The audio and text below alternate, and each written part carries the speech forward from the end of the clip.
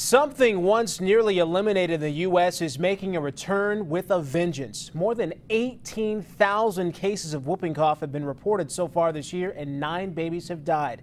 Erica Edwards has more. If you would fill the purple sheet out. People in the state of Washington are filling health clinics and rolling up their sleeves to get a whooping cough booster shot.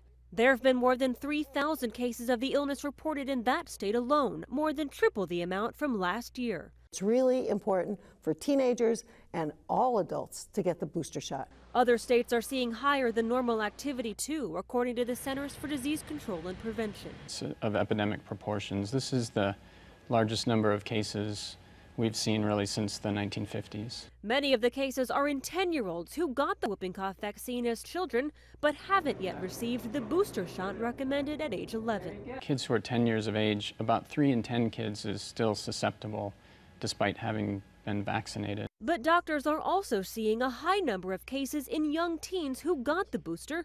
They say the shot still works, but maybe not as well as they thought. It looks now like the protection is wearing off, but we're not sure exactly to what degree.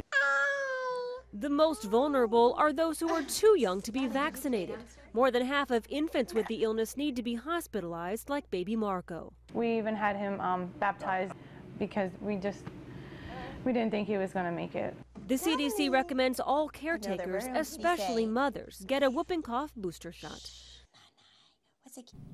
That was Erica Edwards reporting. Children with whooping cough have an uncontrollable violent cough that makes it hard to breathe. They may also have a slight fever and flu-like symptoms. Parents who notice those symptoms should have their child checked out right away.